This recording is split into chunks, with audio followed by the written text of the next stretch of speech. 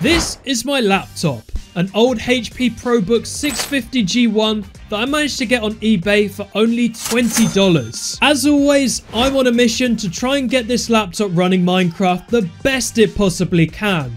So far, we have optimized Windows and the Minecraft in-game settings. We have upgraded the laptop's CPU, RAM, and SSD, but we still can't get the maximum performance out of this laptop. In this video, I think I know why. There is one thing holding us back, and that, I'm pretty sure, is our operating system, Windows 10. The main problem with Windows is that it's just getting more and more unoptimized as the different versions come out. Windows in general is severely resource intensive. It demands a significant amount of CPU, RAM, and storage space, which is what low-end computers and devices such as this one just don't seem to have anymore. Laptops and overall lower end devices have limited hardware, which overall will lead to poorer performance on there. Right now we're running Windows 10, which came with this laptop. However, Windows 10 is obviously not the latest version of Windows out right now. We've got Windows 11. However, this laptop does not support updating to Windows 11 because it doesn't have a TPM or secure boot option. Now, with a couple of workarounds, you can actually get Windows 11 running on this laptop, as you can see on your screen right now, but that's not without its caveats. The main reason is that Windows 11 is just not very well optimized for lower end hardware, so I probably wouldn't recommend it. Now, while you could just stay on Windows 10, Windows 10 is actually falling out of support at the end of next year, 2025. And it will continue to have security updates, which is very important to patch vulnerabilities in Windows. However, for the first time, Microsoft is actually going to be charging a subscription service to have security updates. Later versions of Windows 11 coming out this year are actually going to have adverts in the start menu. That with the Copilot AI, which is just thrown in your face in the taskbar, it is just incredibly annoying and very resource intensive for lower end devices just like this one. Windows is also going to start limiting customizability on Windows 11 as well. So the future's not looking very good for Windows 11. It's not looking very good for this laptop either. So what are we going to do? Well, it's quite clear that we're going to have to start looking at other options. So the best option for this laptop is Linux.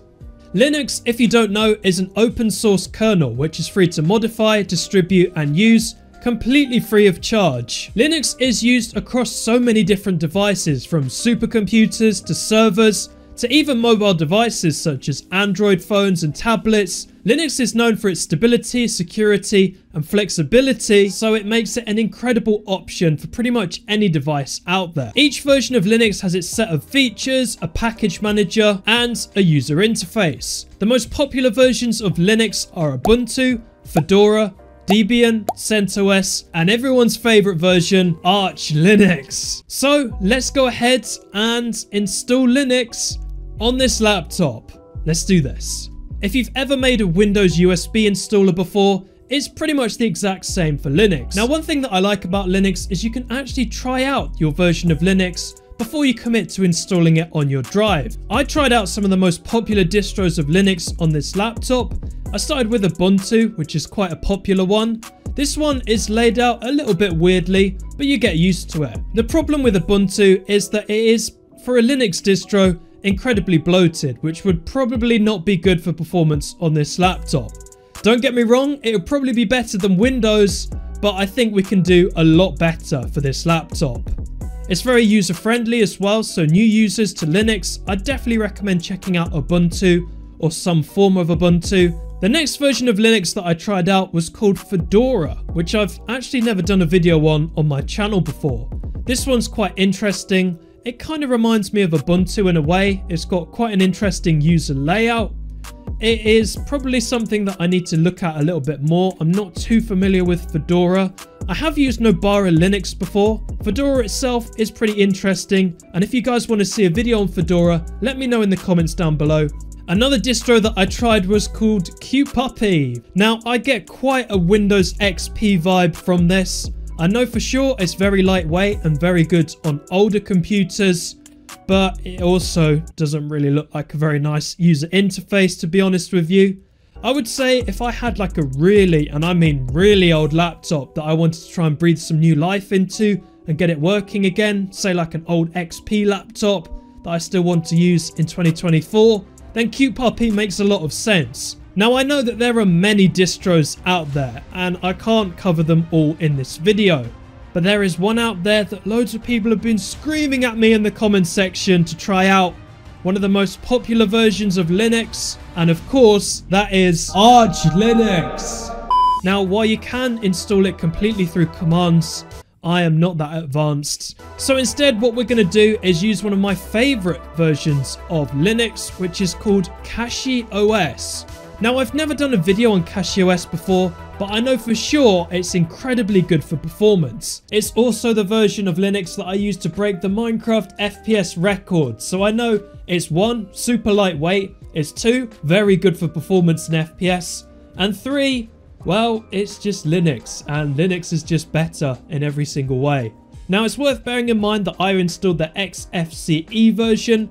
By default, I think it comes with KDE Plasma. There's also a GNOME version as well, but I've gone with XFCE because it's very lightweight, which would be very good for a low-end laptop such as this. So in terms of the layout, it's very familiar for Windows users. We've got a start menu here with all of our applications that come pre-installed. We've got a file explorer here, courtesy of Thunar, and we've got our console as well here, which you're going to be using quite a lot in Linux, let's face it, especially Arch Linux. We've got clock and calendar, Wi-Fi, sound, battery. Yeah, it's very familiar. I do like the desktop wallpaper it comes with as well. Looks very nice. In terms of pre-installed stuff on here, we have got pretty much no bloatware, no adverts or anything like that, unlike on Windows. The CachyOS browser, which is basically just a reskin version of Firefox, let's be honest here. If we go into all apps here, as you can see, we've got a little list of things, but they all have a use, unlike on Windows. So, in order to install Minecraft on here, we need to go ahead and go to the package manager. This is a little bit like the App Store, so you can install all your popular packages through here. They're all sorted into categories and stuff. You simply just tick the box, press install, and you're good. Now, to get Minecraft, it's a little bit trickier. It's not under the games section, which is a little bit annoying. So what we need to do is we need to go into the repo section here, and there is so many repos available to us on CachyOS. So what I decided to do was I just typed in Flatpak like that, and then again just tick the box, press install, and yeah, there's lots of options under Flatpak, so we should be good there. Once that's installed, just search Minecraft and Prism Launcher comes up, which is a popular open source launcher for Minecraft. You can manage multiple instances of Minecraft, so all different versions, different mod packs, you name it. It's a really cool piece of software. So I've gone ahead and ticked that and installed it. You can also get Java through here as well, so just type OpenGDK and you can get Java 11, 17, 21 or 8. Loads of different versions of Java available to you. Right, let's waste no more time. Let's load up Prism Launcher and let's see how Minecraft runs on here.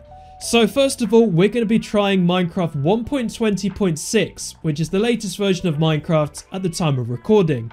We're going to be going completely vanilla, no mods or anything like that. We're running Java version 21. So let's see how it runs on the $20 laptop. Right, so I've just spawned in a new world here because the last one was just way too much ocean. And as you can see here, even with some like extreme hills and lots of chunks to render in, we're still staying above 60 FPS, which I'm incredibly pleased about, to be honest. I'm amazed at this performance. I know loads of people have been telling me to try Linux, and I was going to do it eventually, but I had no idea how well the FPS would be on here right now. Now bear in mind this is vanilla. We don't have any mods or anything really changed. If I show you the video settings here, they're just the basic kind of fast graphics, 6 render distance. And it'll probably be even better with our FPS optimizing mods as well, for sure. Honestly, this is just, I can't believe the performance on this. This is incredible. Now, it's not all sunshine and rainbows with Linux on this laptop. There are a couple of caveats. The first one is my trackpad just does not want to work. So I've had to instead plug in a mouse which is what I'm using to control the cursor. I don't think there's any trackpad drivers available for it. The keyboard works just fine, which is good. This laptop was the only laptop that actually came with Wi-Fi support. All of the rest I either had to install a Wi-Fi driver, or I'd had to like tether it to my phone through Bluetooth or something in order to get a Wi-Fi connection. Yeah, it has been a bit of a challenge getting Linux up and running on here, but to be honest, the performance was definitely worth it. Alright, let's try and get the most FPS in Minecraft on this laptop. We may as well. 700 FPS! What? So we've got 1.8.9 and we've also got Optifine. So these are the settings that we're going to be using. So yeah, we've just got all of our animations off. We've got pretty much the settings on the lowest they possibly can be. And we're just in a super flat world here, just trying to get the most FPS in Minecraft on this laptop. I really want to try and get 1000 FPS on this laptop. Come on. You know what? We may have to employ a small window trick here. There we go. 850 FPS. Wow, we are performing so well on Linux right now. Okay, let's try and just do a quick little F1 test in small window modes. 1000 FPS. We've done it. We've got 1000 FPS on this laptop. I honestly never thought I'd see the day. That is insane. It's probably the best for performance. Really smooth performance in both 1.8.9 and 1.20. You know what? Let's install some optimized mods on 1.20 and see what performance that gives us.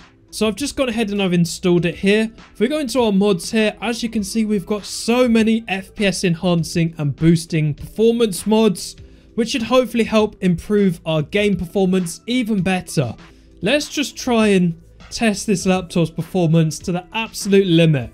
Let's try an amplified world type, which should be very challenging, and they say to only use on beefy computers. And this is by no means a beefy computer. It's a $20 laptop that I got off eBay. Let's see how this performs.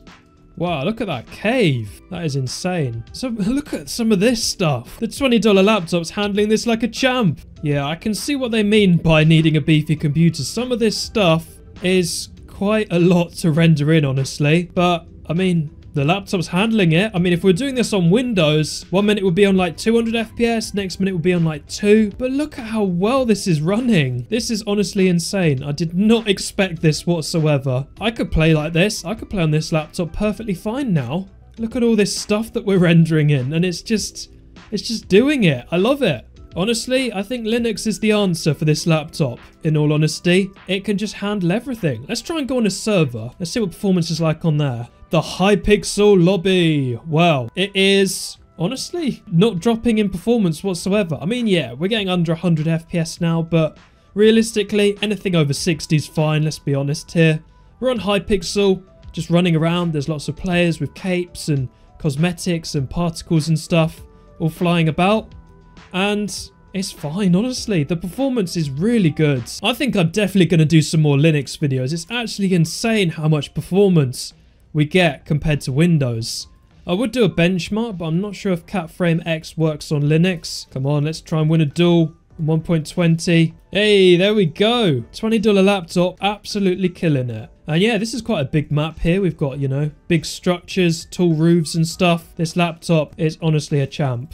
So, in conclusion, while the $20 laptop does lack quite badly in hardware, and it's definitely not the best laptop on the market, I definitely think that installing Linux on this laptop is the best way to go if you want to try and get the maximum performance you possibly can out of this thing. It works on pretty much any bit of hardware out there, and it really harnesses the most performance you can possibly get out of your devices, so I definitely recommend. So, what are your thoughts on Linux? Have you tried it on your laptops out there? And if so, what's the performance now like? Let me know in the comments section down below. Thank you very much for watching this video, and if you want to check out my last video where we upgraded the hardware of this laptop, then click here, and I'll see you guys there.